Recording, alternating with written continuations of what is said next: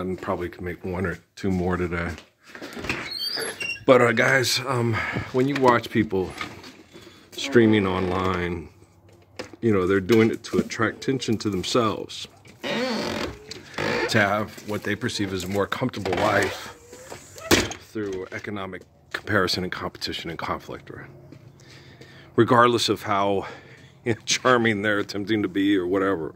You know, with the little girl with the reaction to Ambrosia that I watched. And I'm like, okay.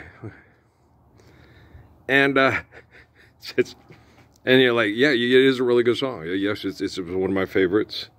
I like How Much I Feel, like Biggest Part of Me. I think my favorite of theirs is Holding On to Yesterday. I love the violins. What's the other one? You're the Only Woman? That's a good one too. And but yeah, no, David Pack had a really good voice. Yeah, he was a really good singer. He probably still sings pretty well now. probably does. And nice voice. He was one of my favorite soft rock singers of the 1970s.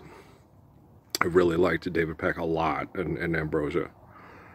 And but guys, still do listen to it a lot on my MP3. And just to get through the day, just to make it through the day.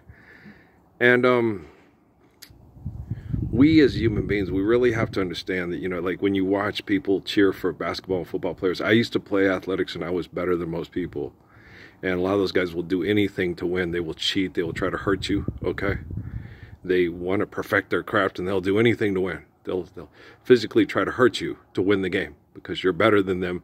Now, I never would physically attempt to hurt them to win the game. If it got to that point, I'm going to let you win. Like I told Coach Treviso at Mayfield, you know, so I ain't going to do that. I ain't going to try to take somebody out. You know, if they beat me, they beat me. But I was always confident. It's like, I can tell you this, 10 times, you know, if we both get 5 in overtime, I'm getting, you know, I was always that way. And he thought I was cocky. And I was like, no, I will do what it takes with integrity to enjoy the game and attempt to win because it's fun. And otherwise, it's just not as fun if you're, you know, if you don't have healthy competition, right?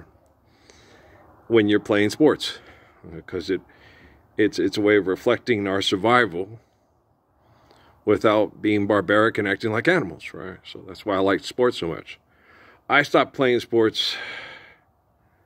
It was my senior year. Because my coach, you know, a bunch of gossip said I was a drug dealer because I used that my badass reputation to protect the nerds that were bullied by the jocks at Deer Valley High School in Glendale, Arizona. And all the jocks told the coach I was a drug dealer, which I wasn't. It's just, it was my best friend that moved away when I got there. He moved back to Detroit. He was a black guy that a lot of the people, I was friendly like I was in New Mexico. I was friendly with everybody, as you just didn't, you know, my sister, but my sister used drugs.